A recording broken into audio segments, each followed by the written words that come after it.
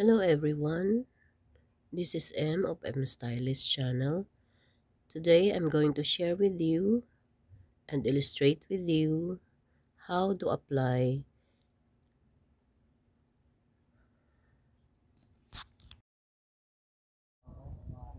First, we have to start with primer.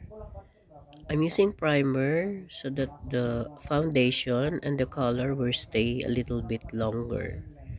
And then after primer, I use foundation to cover my um, the unevenness of my skin and some blemishes of my skin and some discoloration and some um,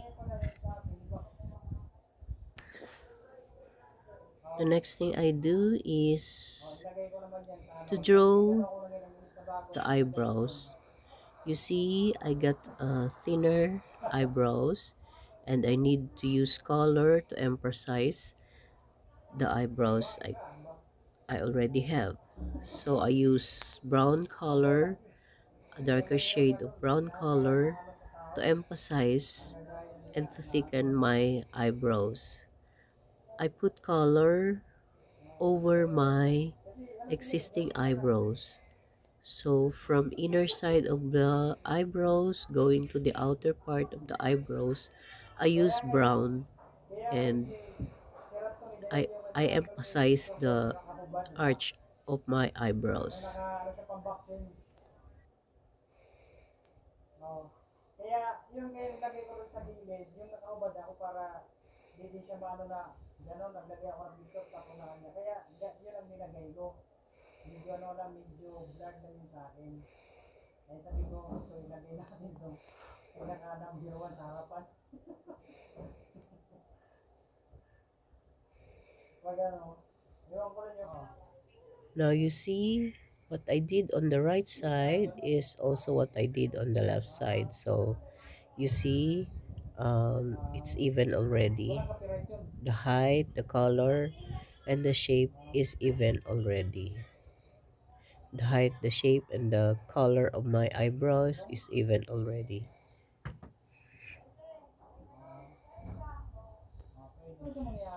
The next thing I do is to put powder over the foundation. Why I have to put powder over the foundation? The reason is to even out the color of my skin or even out the color of the foundation. Since I got skin discoloration, so I need to put powder to even out the color of the foundation. So it's more visible now. The foundation is more visible and more even. Oh, kaya nga, pasayaan mo, sabi nga niya sa akin.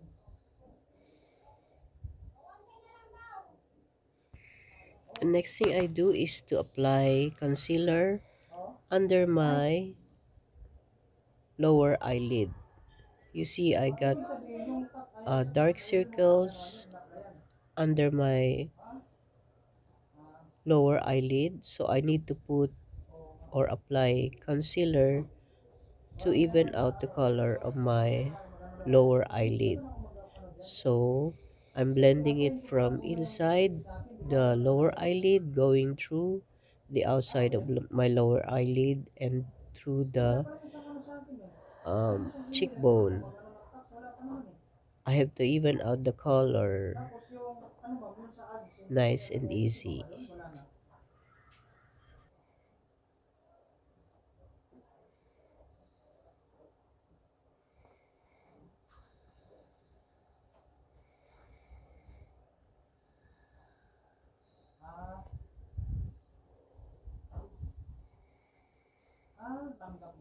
I think it's even already, so still checking if I need to put a bit more or continue with the eyeshadow.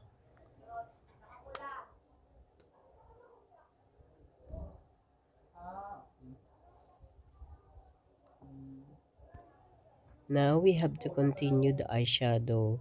See, I'm going to use gold and brown for my eyeshadow.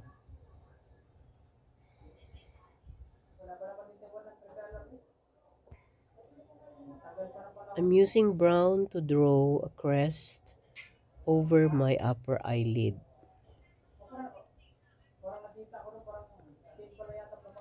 I'm using brown to emphasize the fold of my upper eyelid. You see, I got a little fold over my upper eyelid, so I need to emphasize it to make it look deeper. What I did on my right side eyelid, I'm going to do it also on my left side eyelid. So I'm going to draw a crest using brown eyeshadow, just like what I did on the right side.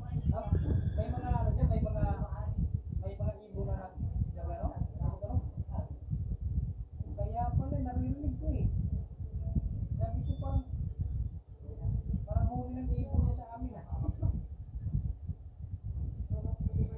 Oo. Oo. Oo, ganyan. Now I'm going to apply a little darker shade of brown to emphasize more of the depth Oo, parang nanghihingi ng tulong ko sa kapatid niya of the na crest of my eye. siya yung sila yung guys na rin malaki na bahay nasa 2,000 may yata. Putting more browns, This March 15. putting more darker shade of brown Oh, pinauna siya. to emphasize more of my Oo. At ano na to kasi crest. parang ang kapatid yata niya. Since I'm going to use this makeup Nanon, oo. for a night, Naputulan ng paa. so I'm going to make it a bit darker from the usual. Doobie vlog. You can follow what I'm doing. You can do your eyes and do what I'm doing, so you can um, experience of putting the color on your eyes, putting color on your eyeshadow on your upper eyelid. This way you can understand what I'm saying, like what is the crest, what is the upper eyelid, why do I have to use darker shade, why do I have to emphasize the depth of the color of my eyeshadow. So by putting it by yourself, you can say that what color that suits you or what depth of brown that will give you more expression to your eyes.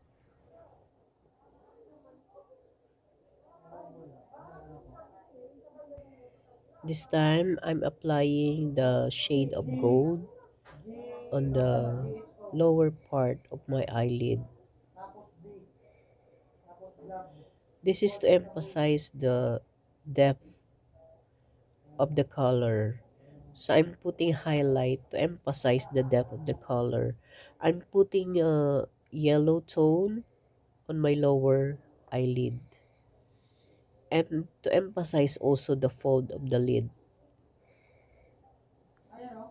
Lumalabas GH, ano ma'am, GHO, tapos space, D na ating boy, You tapos see the black. combination of the color, open up your eyes and putting some drama on your eyes.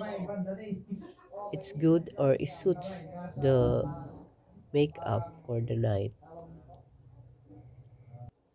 Kita mo na? Ang ano niya po, Again, what I did on my right side, my upper right eyelid, parang dala. I'll just do it on my, Dito lang din yata sa Pilipinas. I'll just copy it on my left side. Clear mo yung kapatid, yan yung kapatid nila. Tapos nakatira siya sa isang kapatid niya. Parang ganun.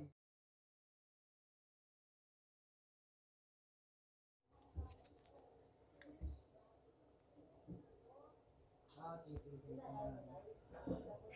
The next color I'm going to use is silver. I'll apply it under my eyebrows. This serves as highlight on my eyeshadow. So once again, I do Try it on mo, the other side and try mo I yung side, repeat yan it dyan yung on ano the mo. other side. O, yun ang gagamitin. May stylus ba dyan? O, try mo na lang pag ilagay dyan. Idagdag na lang natin yung channel mo dyan. Kasi mahirapan ka dyan kung wala kang, ano, maglagay ka ng jacket, magbibigay ka ng ano dyan. Yung ano yan. Kasi mahirapan ka pag isa lang.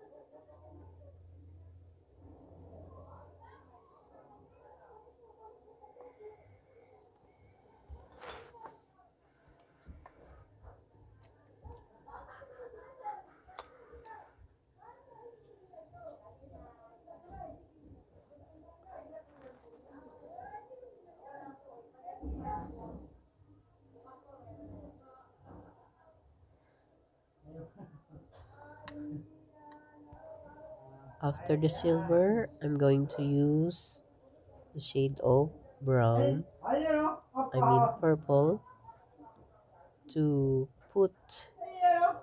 a deeper Ayun o. Ayun o. shade to emphasize the crest and to put drama on the eyes, especially during the night.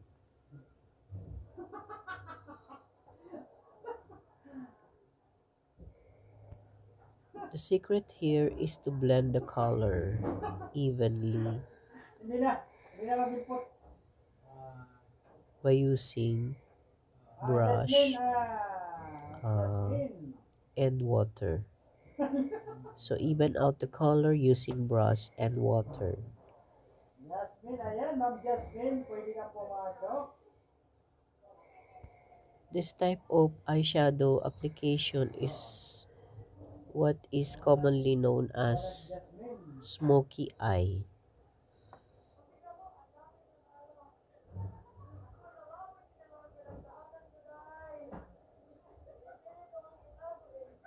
Be very careful of blending the color. You have to see to it that you're not um going a little bit higher. Just stay on the middle of the eyelid so you can emphasize the crest and you can emphasize the depth of the eyeshadow.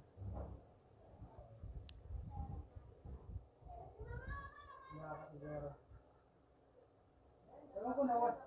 Nawala. Busy yata.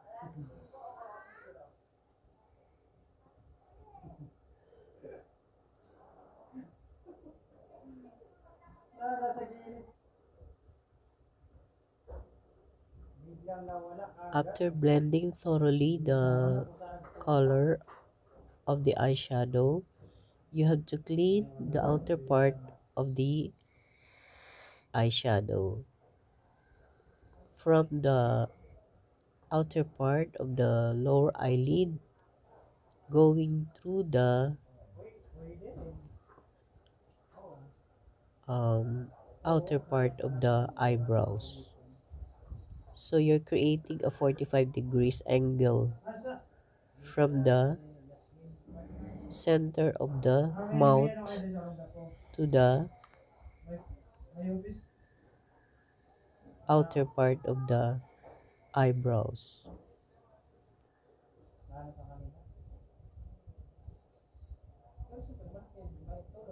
Pero ang iba, mayroon ang iba daw din ma'am, hindi daw tinutulungan din. Parang pili lang, pinipili lang. Once again, what you did on the right side, you have to copy on the left side. And mix and blend, and bravo, you have the smoky eyeshadow of the night.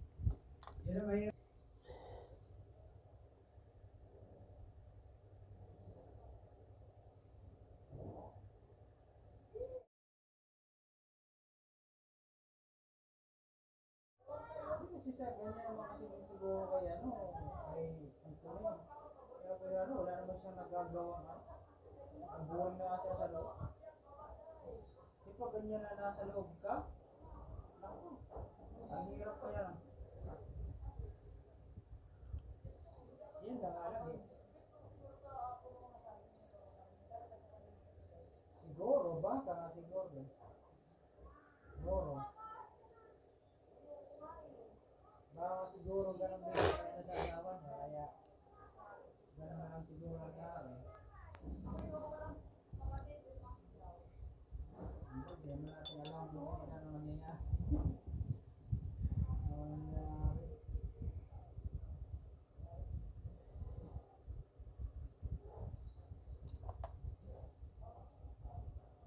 Hindi natin masabi kung ang buhay meron sila. Ang hirap talaga magkaroon sa buhay ng iba. Parang hindi natin alam.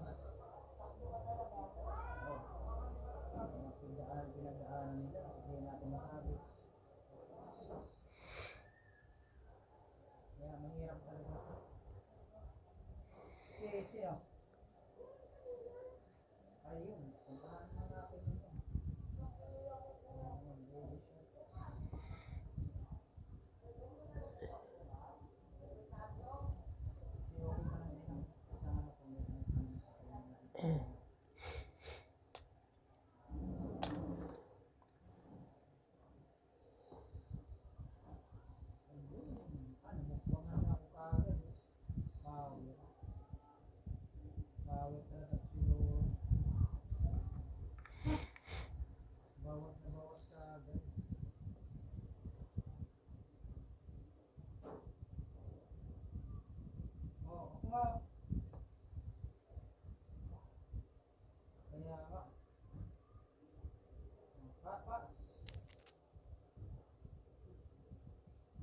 Paano yung paggawa, ma'am?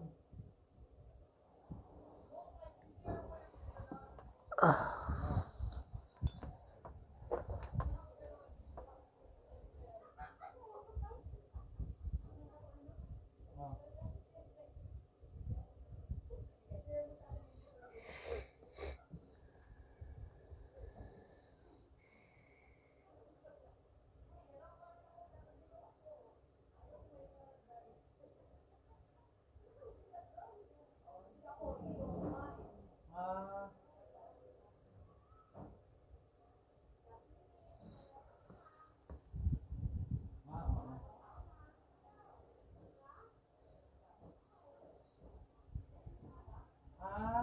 oo.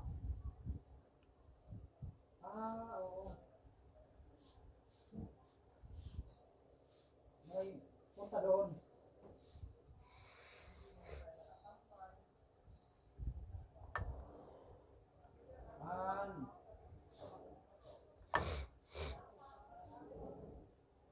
Ah, okay. Oo.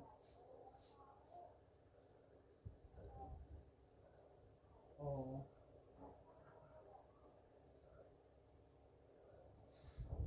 Oo. Maganda yung ganun.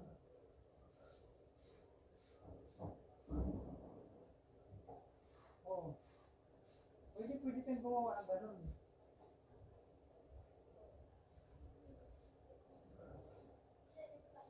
Oo.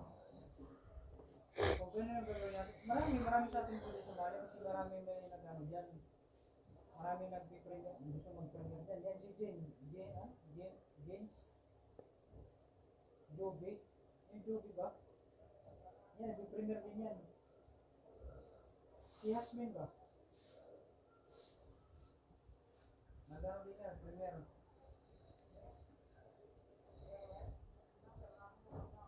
Yun nga, pwede.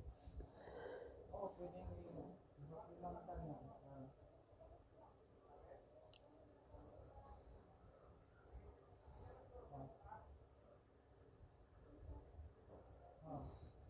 Pero parang, ano lang yan ma'am eh, parang bago lang nangyari. Oo, parang kailan lang, oo, na biglaan lang siyang na ano na, sabi niya, oo, parang may butlig lang daw sa paa, tapos biglang parang may inano yata, o parang na-infection, parang ganon. Tapos yun na, naputol na, sabi ko, bakit kasi pumayag agad na putulin?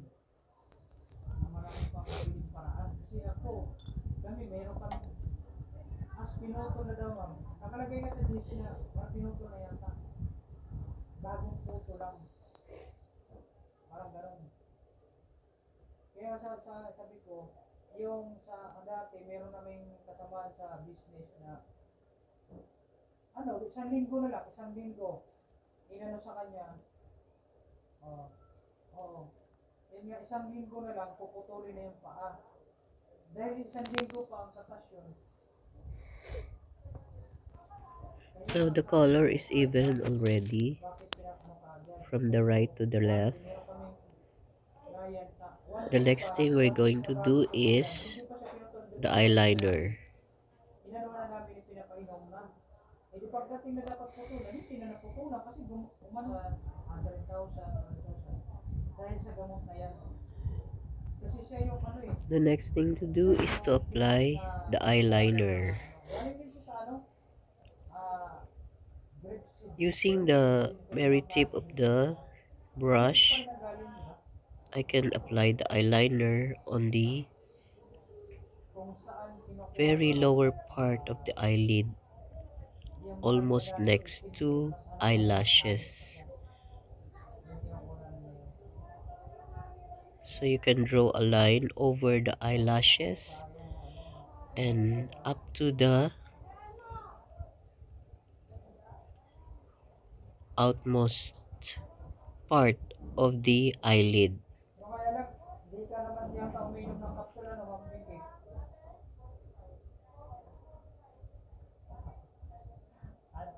Ano kasi yan? Ano siya, kapsul siya? Kasi, di ba alam mo yung ano, yung stem cell? Ha? Magulo tayo, magulo. Ay, maganda yan, maganda. Sige, punta tayo.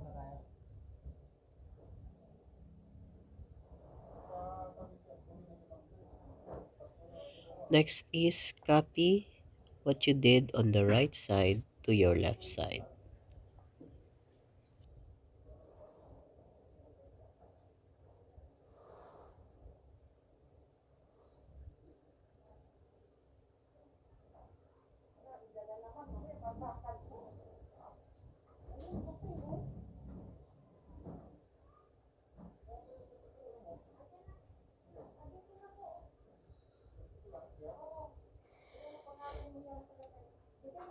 Para pagsulong niya mamaya.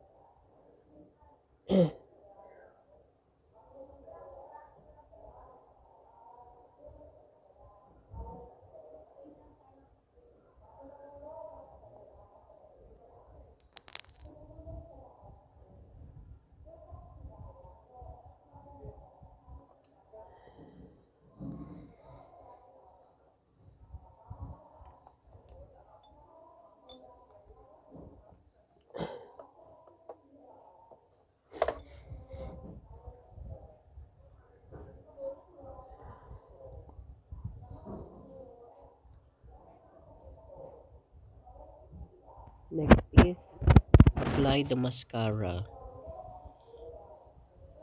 on your eyelashes. Do the right first, and after that, the left eyelashes.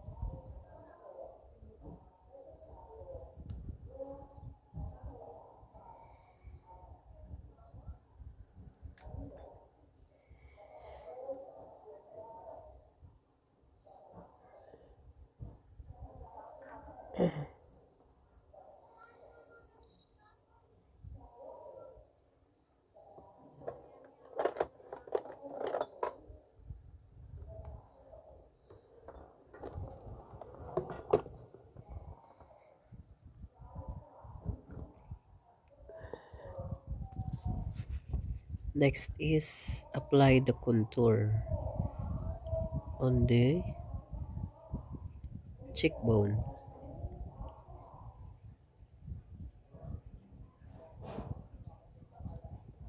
Use a darker shade.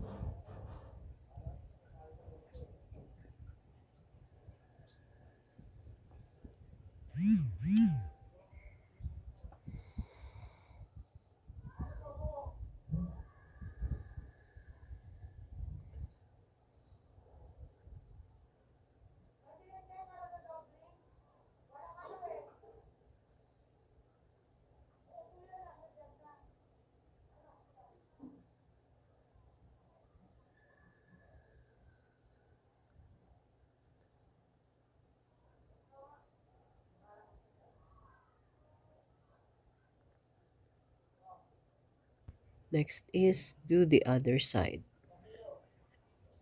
Emphasize the cheekbone. The stroke is going upward.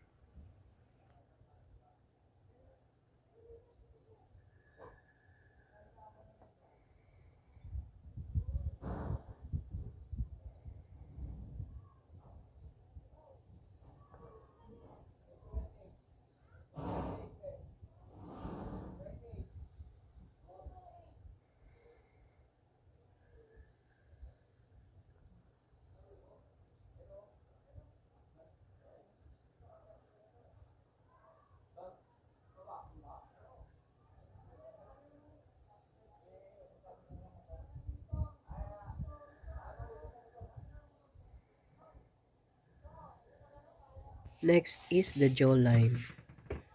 Cover the extra skin on the jawline.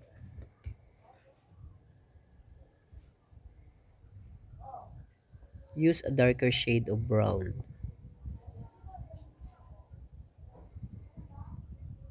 Then follow the other side.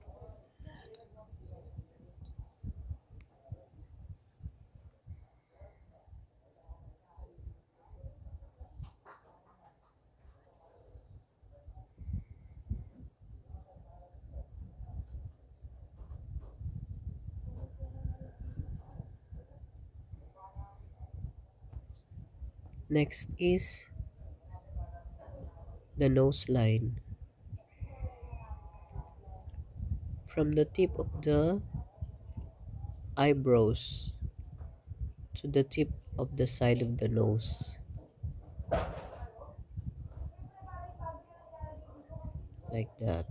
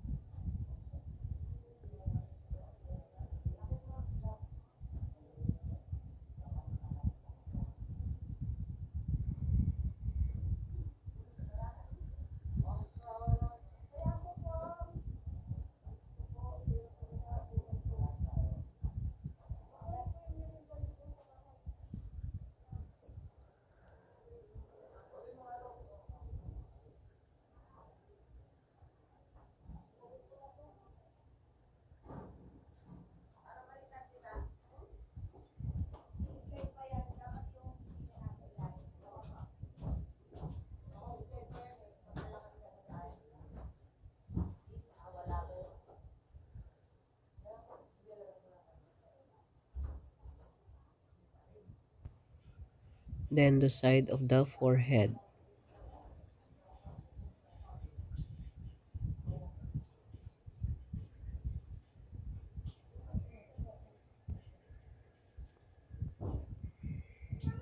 Do the other side.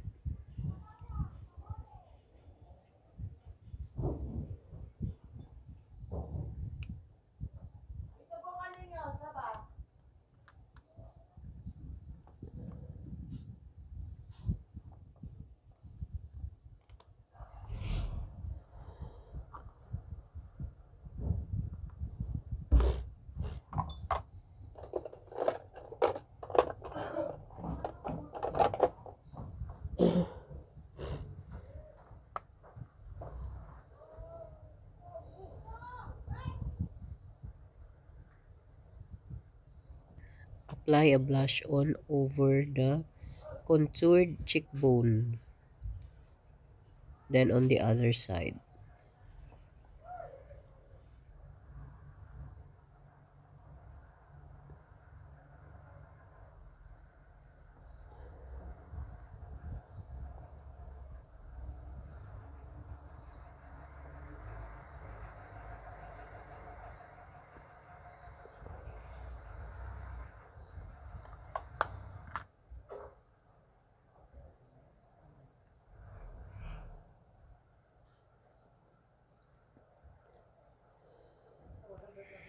Retouch the gold shade on the upper eyelid.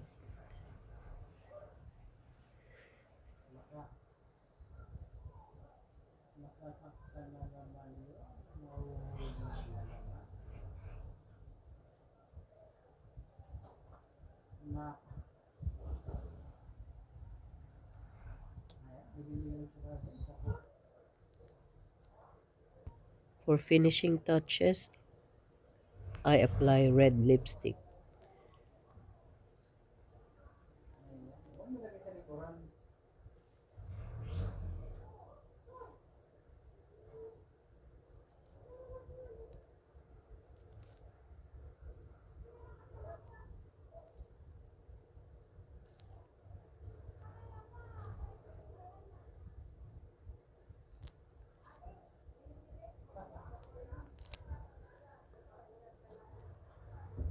Kaya huwag naman,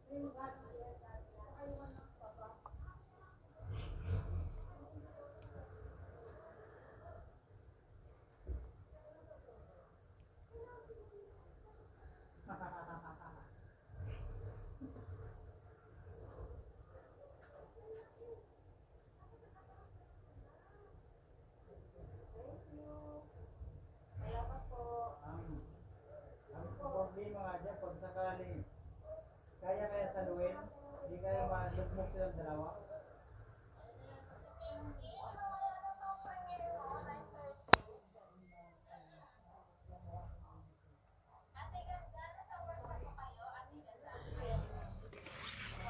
This time, I'm going to do the hair. I use iron to straighten my hair.